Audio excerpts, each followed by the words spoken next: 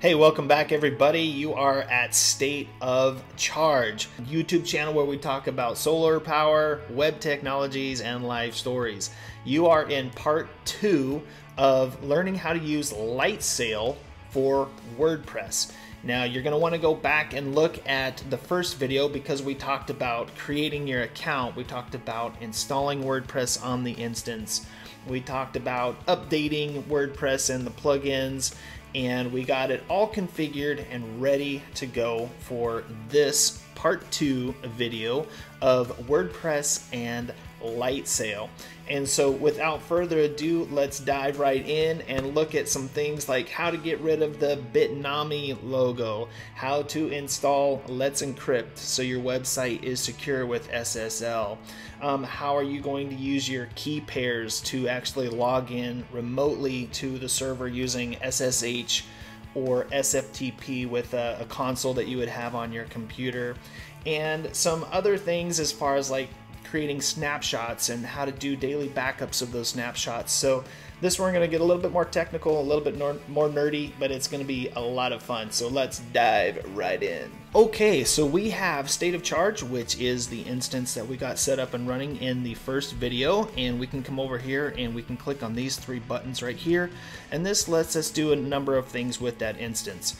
Managing it, stopping it, rebooting it, deleting, and such. So let's go ahead and look at this, and once we click on manage, then we have our storage options, metrics, networking, which is where we would have assigned the IP address, creating snapshots, etc. So what I'm going to do now is when you come to the website and you reload this and you're looking at this home page that we created in the first video, we have this Bitnami logo down here in the bottom right. Now we are going to want to get rid of that. We don't want that to be on every instance of our page. So when we go to any page, whether it's a blog or any kind of page, that Bitnami logo is going to be there. So let's go back to our Lightsail homepage, and let's click on the console here where it's just going to launch a new browser window, and it's going to pull up the console here that's directly to this instance. And right here is some text that we are going to highlight and just copy it to your clipboard. Come down here and just paste it in. And this is going to bring us to this Bitnami run commands that they call it. So we are going to remove the Bitnami banner. That is the first option there at the top. We're going to highlight it and just simply hit enter. It's going to take a minute or two to do that, and it's already done. Down here in the bottom, you're going to see press escape to go back. So let's just press the escape button, and we're back to that Bitnami frequently run commands. So now, assuming this worked, when I come back to my main browser window and we look at the blog and we reload it, this Bitnami logo is going to be gone. So let's reload this, and there you have it. It is gone. So that is no longer on your website. It's no longer going to be attributing this instance to Bitnami's instance that they have available for Amazon Lightsail. So pretty cool. So now the next thing that we're going to want to do once we do that is let's go ahead and set up Let's Encrypt. Now before I did this, and before I got this video started, I've mapped a domain name to this IP address, which is this IP address right here. So you're just going to want to log into your registrar. You're going to want to go to your DNS zone, and you're going to want to point the A record of that domain to this IP address. That way, if somebody goes to your domain or your subdomain, it's going to route and map it to this IP, which is this installed version of WordPress. So I have already done that, so that could be a whole other tutorial that we don't want to get in the middle of right now. So I just have a subdomain mapped to this IP address, and let's go ahead and set up Let's Encrypt. So I'm just going to hit enter. It's going to execute that. Now it's probably going to ask you to do an update, and that's fine. Just go ahead and agree to that update by typing in capital Y and hit return. Okay, so the update here should have done what it needed to do. Let's go ahead and hit let's set up Let's Encrypt, and we should be good to go to do this installation of the SSL so that it's good to go. So all I'm going to do is type in the domain that I want, and I do not want to include any of these other things. It may be specific to yours where you do want to set up www, but in my case I do not, because it's just going to be the subdomain. Hit enter to continue. Yes. And I want to make sure that I am always redirecting HTTP traffic to HTTPS. So this is going to be a capital Y in my instance, and in my case, do I agree to these terms? Yes, you can read through those and agree to them as you need. The next one's going to ask me for my email address. We'll go ahead and put that in. Yes, I agree to the user and subscriber information, and it is now installing the SSL on the server. It's going to renew this SSL every 90 days with Let's Encrypt. I'm going to give it a moment here, as it says it might take some time, so please be patient. All right, and as you can see in this instance right here, this was successful. We now have an SSL that has been assigned to this IP address with my subdomain, and so let's go ahead and try that out and see if it actually took place. So before I refresh, you'll notice up here that this IP address shows that it is not secure. So let's go ahead and type in the subdomain, and let's view that, and look at there, it redirected to secure URL. We have the lock with the subdomain, so now we have the subdomain mapped to the IP address with the digital certificate, so that all of the traffic to and from this website is now encrypted with Let's Encrypt. So you have a secure URL that your users can feel safe visiting. So really simple, really straightforward to do. This is now going to auto renew this SSL every 90 days. Okay, so now the next thing that we're going to want to do is we're going to use our key pair.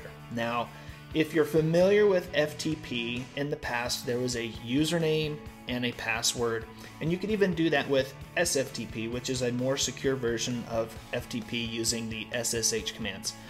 Well, with Lightsail, they've taken it even a step further, where you have to actually download a key, which is an encrypted, basically just a text file that you're going to then use when you're FTPing into the server, or you're going to be SSH into the server.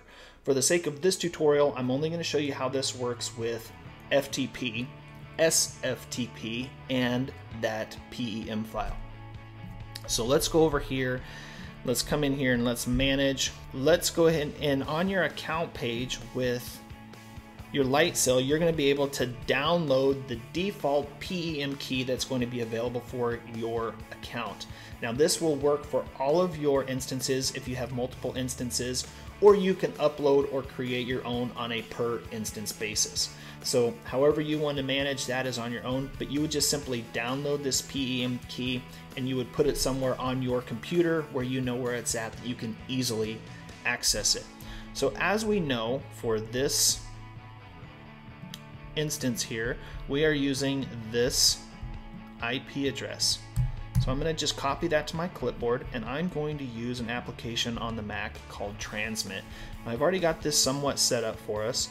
I'm going to go ahead and edit this, because remember when we made that static IP address, it changed. So I'm just going to paste that in.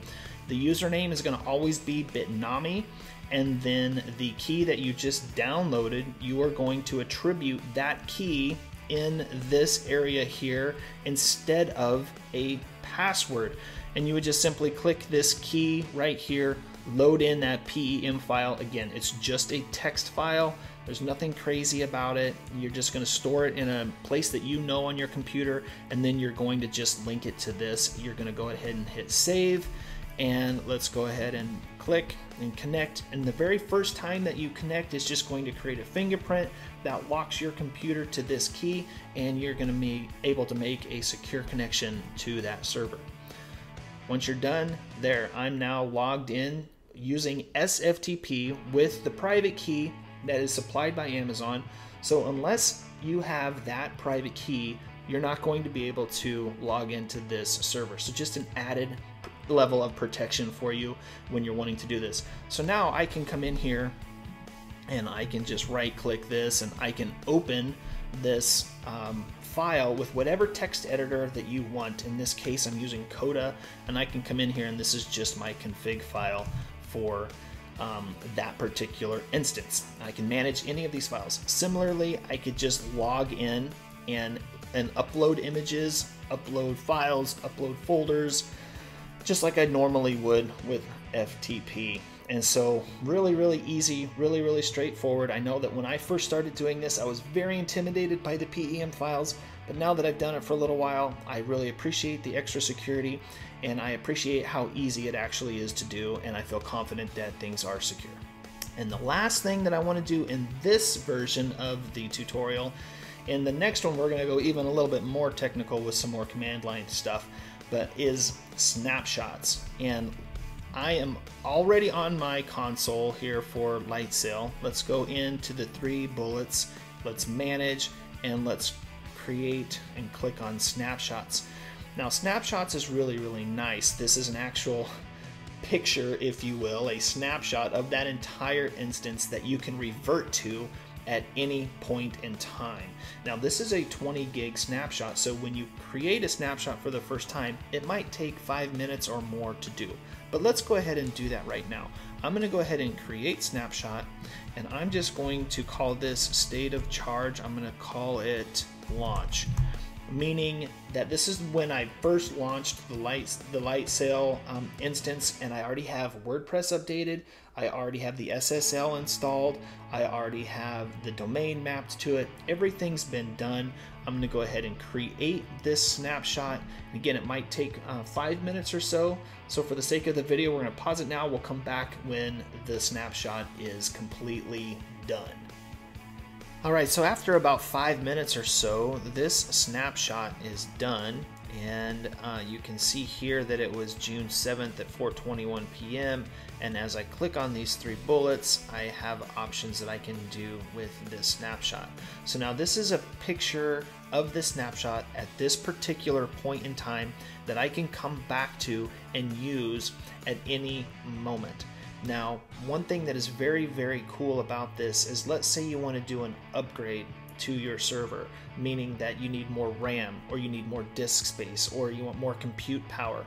What you can do is I can come to this snapshot and I can say create new instance. So I'm going to create new instance, and I can come down here and select any one of these options. Okay, so for the sake of the tutorial, I'm going to go ahead and just create another instance for this free tier, but let's assume we wanted it to be at this $20 tier where it's 4 gigs of RAM and 2 virtual private or virtual CPUs and 80 gig SSD and 4 terabytes of transfer, right? Let's just pretend that. I'm going to go ahead and call this one SOC2, and let's go ahead and create instance. Now what this is doing, this is building another instance within my account here. You can see it's being made right here, and it is, for all intents and purposes, an exact mirror of this first one that I made. Okay, but I no longer want to use that first one because it's no longer powerful enough for me. It only has the 512 megabytes of RAM, and it only has the 20 gigabyte SSD, or I'm upgrading to this, right? So what I can do at this point in time is I can come over here and I can manage this one, and I can look at my networking here, and let's detach the static IP address. Now, when I detach a static IP address, I don't lose that static IP address. It's just no longer associated to the instance in which it was associated to moments ago. So let's go ahead and detach. Yes, I'm going to go ahead and disassociate that. Now I still have this IP address. If I come up over here to my main home and I look at networking, I still have this static IP address for state of charge. Now what I can do now is I can go in and manage it, and I can say I no longer want it associated to that first instance. I now want to take this IP address and I want to associate it with the new instance, the new upgraded instance that has more RAM, more disk space, more transfers, etc. So let's go ahead and associate that to State of Charge 2, which we just created, and let's attach that. So because I have the domain name attached using my own DNS, and we've just reattached this IP address to this new instance, now when I go to that subdomain, I'm not accessing it on the old instance, I'm now accessing this on the new instance. So snapshots can be very, very powerful for you and work to your benefit. The last thing with snapshots that I think is very, very important to do, if I come over here and I manage this instance and we click on snapshots, I can come over here and I can turn on automatic snapshots. There's going to be some things that you're going to want to agree to and then enable. And what this is going to do is this is going to create an automatic snapshot every single day, and they'll keep 7. So not only do you have a daily snapshot from the night before, but you now have a archive of 7, so you can go back in time a week.